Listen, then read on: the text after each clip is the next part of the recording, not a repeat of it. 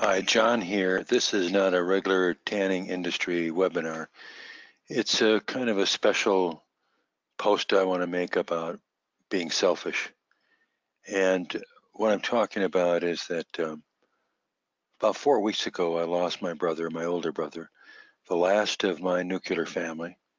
I'd lost my mother and my father and my brother all to smoking.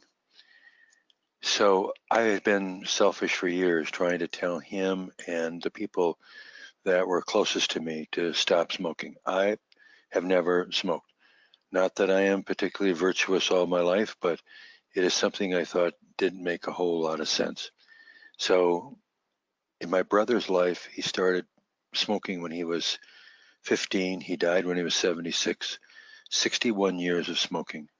He and his wife, my sister-in-law, who I think the world of, Carol, she also smoked along with him. Between the two of them, I calculated they smoked well over 1 million cigarettes in their lives together.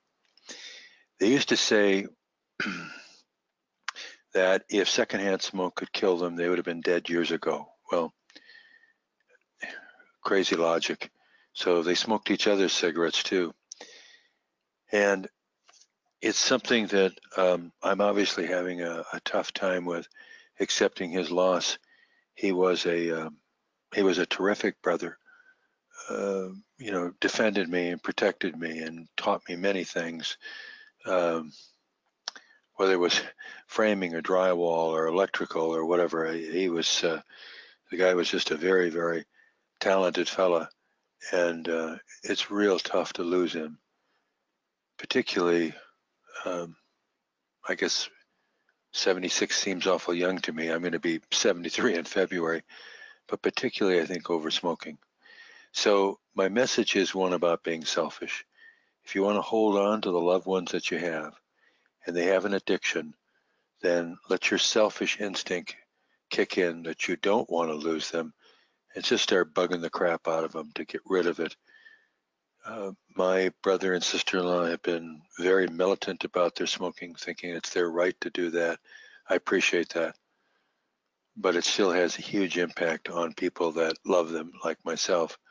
So if you're a smoker, please try to find a way, whether it's a Chantix or whatever the heck it is, chewing gum or whatever it is.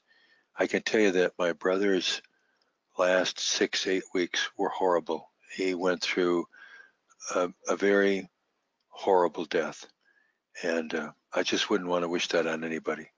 So I don't want to be a downer because I've got a lot of great tanning salon industry webinars coming up for everybody. But in this case, I'll just say, be selfish.